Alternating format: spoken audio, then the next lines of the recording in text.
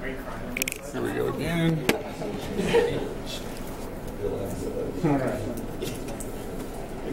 So everybody should be done with their vocabulary list. Which group had the even number? We did. We did. Okay. Let's look at the list. Treachery. What does treachery mean? James? It's an act of harming someone who trusts you. Okay.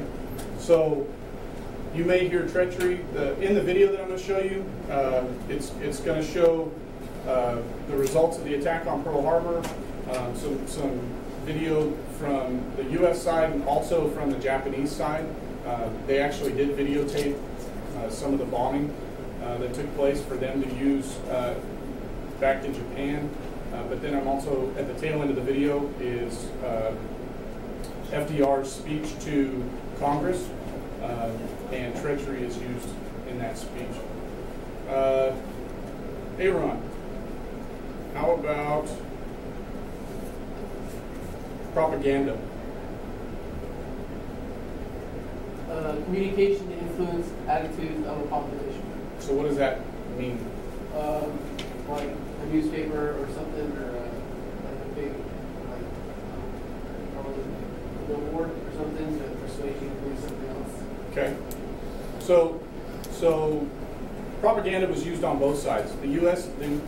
used propaganda, and so did Japan. There's a reason why Japan videoed their bombing of Pearl Harbor, because they wanted to go back to Japan and show this to their people that, look, we were able to hit the mighty United States. Okay, and look at all the damage that we did. As a way to increase popularity in the war and make them feel like they're invincible and get everybody on board as far as helping that war effort. Likewise, the U.S. did the same thing. They flipped the video around, and you'll see it where they show all the damage that was done, and they use it as a tool to try and spur a war effort to make sure that this doesn't happen anywhere else and that we pay Japan back for their treachery. Okay, so let's see. Tactics. Harrelson. Strategy or methods. Okay, so what does that really mean from a military standpoint? It's like the way you're gonna do something, so like tactically. Okay. So what we'll talk about is not just the why Pearl Harbor happened, the attack on Pearl Harbor, but then we're going to talk about some of the tactics, meaning there were some changes that took place between World War I and World War II, and some of those relate to tactics, some of those relate to the equipment that they used, and because they had different equipment, they could change the tactics that they used to wage war on both sides. What do you remember about World War I in regards to like tactics? If we're going to talk about tactics, what was World War I famous for? Machine guns, you know, trench warfare, right? Trench warfare. Okay, that's very different in World War II. And we'll talk a little bit more about that. Mechanization. About Connor. Changing from using animals or performing work by hand to using machinery. Okay. So in regards to warfare, what do you think that means? Using motorized vehicles instead of horses. Okay.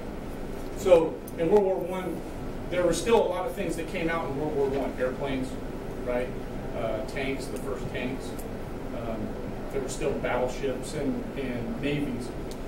But they were the use of those pieces of equipment and how they were implemented in war in World War II was had a much bigger impact on how war was waged, and we'll talk a little bit more about that. Okay. So the next portion of this, in fact, I need to get online. I'm going to show you a video.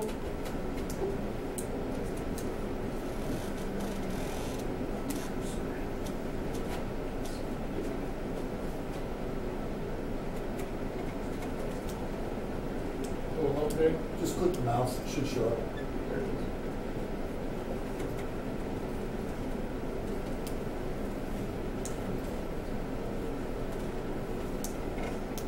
before we get into the video, let's talk a little bit about why it happened.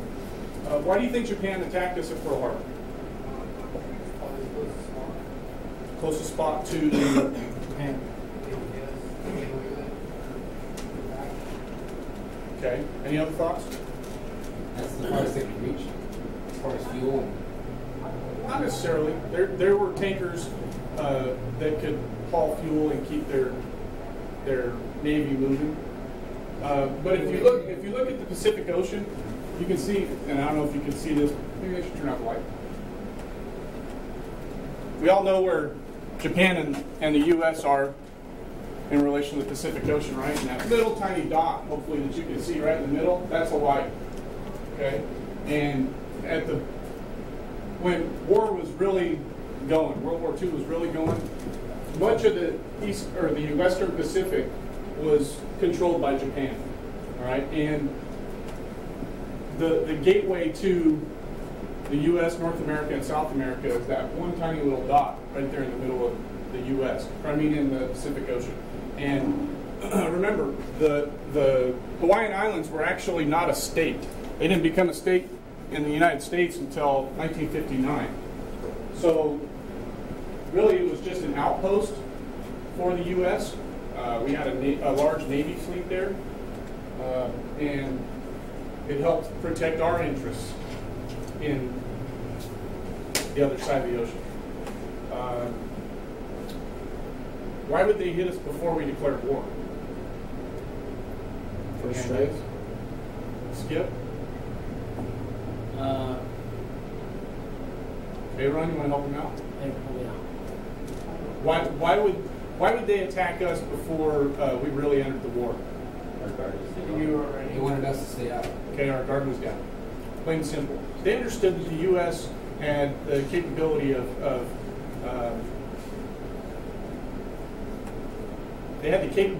putting together a huge war effort, meaning industrialization that we had in the U.S. They knew that there was a lot of capabilities that the U.S. had that Japan did not. Japan was a small island, and while they were very committed to this war and what they wanted to achieve, the resources they had compared to the U.S. were a night and day difference. And they understood that attacking the U.S. first was a good opportunity for them to not only control the Pacific Ocean, but to catch us with our guard down, plain and simple. If you walked up to a guy that's a lot bigger than you and he's ready for a punch, do you think you're going to win that fight? Or if you sucker punch him when he doesn't expect it coming, okay, you've got a little bit better chance of winning. Doesn't mean you're going to win, but you got a little bit better chance.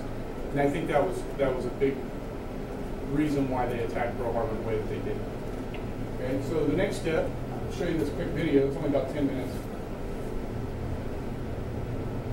This is actually footage from both the U.S. side and from Japan.